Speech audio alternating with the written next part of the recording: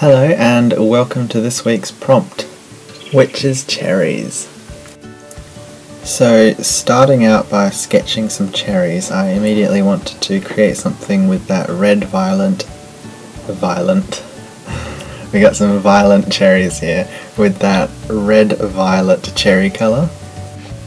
And once I did that, I thought of ways I could showcase that violet-red colour in the painting. That's when I thought of a person that sells cherries at a market.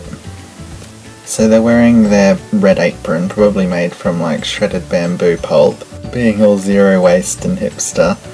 Like those amazing markets where they sell like beeswax food wraps and bamboo tote bags. It's just so interesting going to those markets, they're so cool. Oh, and then I drew this adorable little cat holding a crate of fresh cherries for his pie stand at the organic market. Then I drew these two people leaning back to back, which I thought they could be two twin villains called the Cherries or something. Then their last name is like Cherries, but wasn't really feeling that one, so I skipped it. And as you can see, I sort of combined the organic market lady and the little kitty cat pie maker to make this guy just carrying a crate of cherries to his stand. I wanted to go with this more stylized realistic design for a specific reason, being I wanted to see if I could make this watercolour illustration look digital, or as close as I could make it with absolutely no experience in digital art. Because when I see these shiny digital paintings, it just really inspires me to make really bright illustrations. I have no idea how to explain this, but that's what I was trying to go for, and I think I got really close. It's got that, is it sunlit sheen, like a backdrop of the sun? I think that's what I mean when I'm talking about shiny digital art. No idea. Oh, and I've started brainstorm sketching in a big A3 watercolour book, so it's going to be really fun flipping through all the pages once I'm done these prompts to see all the pages and get like ideas from it, because I love going back through my old sketchbooks and redesigning ideas. I like those two little cherries, they look so cute and I want to redraw them. I mainly wanted to do this so I could just watercolour straight onto my ideas without having to thumbnail sketch on a different book.